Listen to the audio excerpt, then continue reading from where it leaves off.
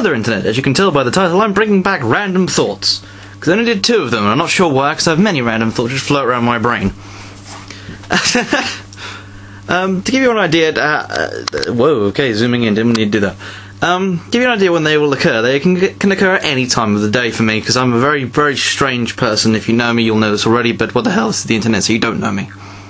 That was a long, strange sentence, which I managed to get out in one go. And yeah, I tripped over that sentence explaining how I got over the long sentence really easily. Weird. Anyway, random thought for this week, if I'm going to start doing this weekly again. I say again, I did it twice. So I'm going to start doing it again and try and do it when I upload one of my videos, because as you can tell, it's going to take a while before that uploads. Anyway, yes, my random thought for the day was, while I was in bed trying to get to sleep, I've been watching a bit of Prototype This. By the way, thanks Jesus/Reese, depending on how you want to be known, across the internet, for that, because it's my brain just goes overactive sometimes, and it's kind of fun to imagine things. Anyway, I was sitting in my bed and I was thinking, what would be the most high security room you could ever make in the world? Because I've made that zombie-proof shelter you can find. I'll probably try and link it in the description, but it's a really cool thing. Basically, it's like a weird open thing, and as soon as the zombie alarm gets sounded, it all locks itself off. It's kind of cool. I can't remember where I saw it now. Obviously, I think it must have been Facebook, or fairly sure someone must have posted it. But I was thinking, if you're really, really rich, and you're afraid of being assassinated in bed, wouldn't it be cool if when you got into bed normally, it would lock over in an armoured plating, and then slide your bed into the wall, which would be really, really thick and titanium and stuff, and then make another fake bed rise from the ground with a dummy asleep in it.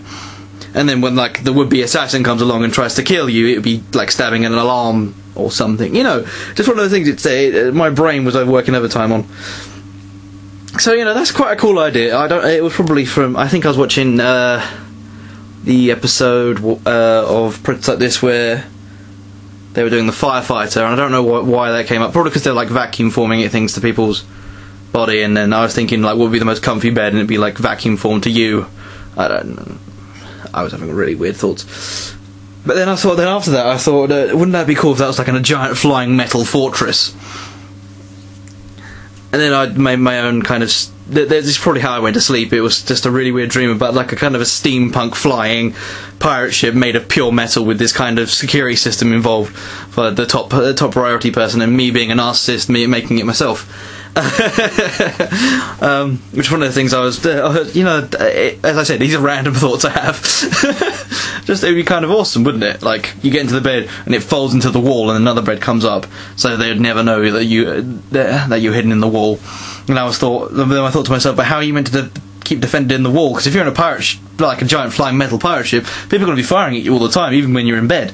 So I came up with the idea that the walls would be lined with so many layers of metal. I can't remember what it was, but I thought when it comes to the bedded section, it would have the place where the bed would be inserted in, it would be they doubled up on the armour on that side, so the ship would bulge outwards a bit where the bed would go. That's why I'm talking about not making it very aerodynamic. See, I didn't really think about that when I was about to drive from Sunderland. If you're going to be in a giant flying robot pirate ship, and you're going to be in a wall and it's going to be bulking out, surely that would decrease, that would make a drag factor around the sleeping quarters of the important people. Let's be honest, the normal sailors would have normal bunks, that'd be fine. There's another thing. Would hammocks work in space flying pirate ship things? Because apparently how they work really well at the sea, because you're rocking backwards and forwards and it rocks you slowly to sleep. From what I've heard from my granddad and other people who've been in the Navy on TV. So clearly when you're in the sky, you're not going to be rocked around, you're going to be jumped up and down maybe by turbulence or some shit. But I don't know. Didn't really think that far ahead. Maybe they didn't need space bunks or something. Who knows? But yes, that was my random thought. Number 3. Not the 46 on the vlog, but the random thoughts. Meh. But yeah, I'm bringing them back while I've got no job. But when I do get a job, they may die off as well. May well the vlogs as they did last year. But at this point in time, not overly optimistic about getting a job, so I would try and see if YouTube will make me a partner. Not that that's likely to happen, but oh well. It's nice to pretend. So yeah,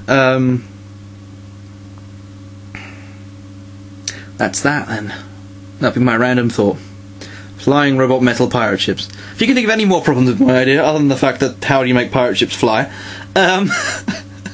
Made of solid metal, somehow. Yeah, just randomly comment about this. I'll probably make another one of these next week. Yeah. I'm Gavite, see the entire old layer. Once again, it's Big TV. I'm drinking Stella and watching TV. I'll fuck your sister in your best friend's shed. The rest me, or you'll get